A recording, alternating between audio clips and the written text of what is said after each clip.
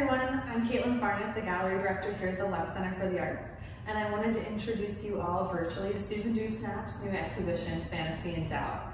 I wanted to let everyone know you're welcome to stop by the Lux. Our open hours are Tuesday through Friday from 12 p.m. to 6 p.m. or Saturdays from 10 to 5. Or if you don't feel comfortable stopping in, we do have virtual options. You're welcome to swing by our website at luxcenter.org and check out all the work in the exhibition there. When I'm drawing on the surface of the pieces, I'm starting with a form I've made, and often I'm making these forms to be fairly simple forms. I am interested in volume, and I'm interested, you see that I make a lot of lidded forms, and I get interested in how lids alter or change the dynamics in the body of a form. And with all of these forms, I am trying to react to the three-dimensional form on the surface and kind of re-emphasize an energy or a gesture that I feel is happening in the piece. You know, even just looking at some of the cup pieces, you know, I'll react to the shape of a handle, and that handle shape may become a gestural mark on the pot. And so for each of these pieces, I start by looking at the form and drawing a gestural mark on the pot that I think talks about the form as emphasized through the surface.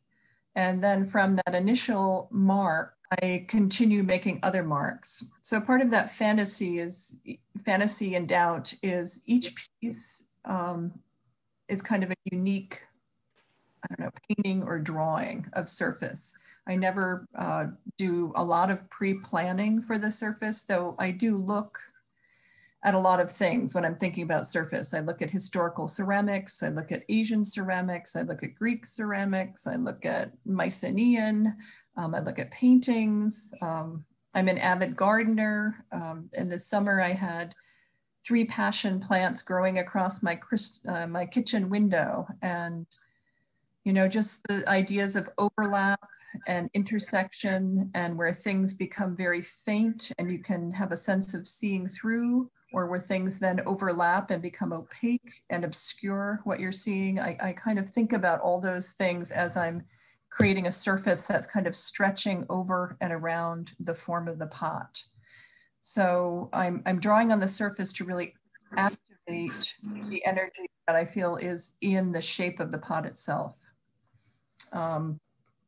So sometimes with lidded forms, you know, I play a lot. I'm very interested in lidded forms, and you'll see from some of the lids, I play with ideas of, you know, lid almost sinking into the form of the pot, or continuing the form of the pot so you almost don't think that there's a lid there. And then in contrast, sometimes I'll make lids that are really, really flat, which may reference things like Japanese lacquerware. I mean, I do think about that a little bit, but it's also, you know, just kind of compressing the energy of that round swollen form that's beneath it and stopping it in a very abrupt way. And even sometimes, you know, a lot of, I think, surfacing happens intuitively.